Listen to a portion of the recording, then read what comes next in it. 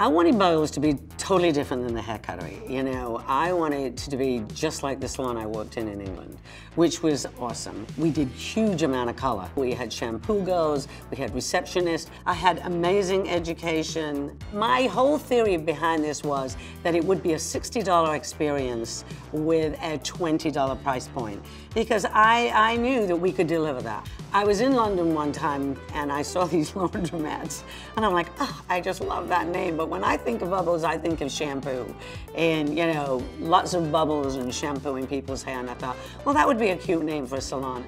My intention was just one, it was my escape to go to, but I hate to say it, it was kind of easy, so I decided, well, maybe I'll open another one. And I was always friendly with Gay Joe because we worked for the same company a few years earlier. And so I approached Gay Joe to come and work for me because when I opened the next salon, I would want her to run the salon, which was Capitol Hill. So I had these 4 good, strong salons, and I was sailing along feeling, boy, I'm so smart, you know.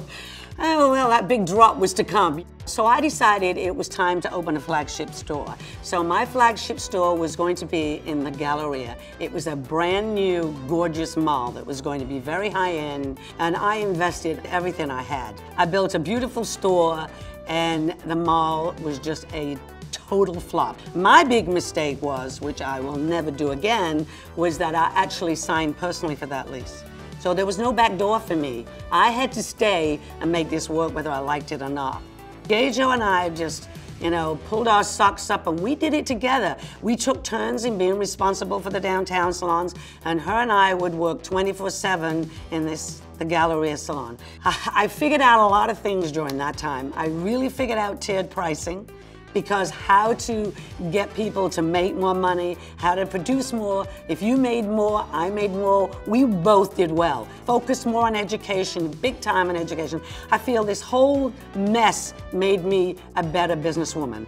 And so in the end, when I look back on that, I think to myself, well, maybe it was a good thing, because it really did turn me around. And you know, people think when you're successful, oh, it's easy. It's never as easy as it looks.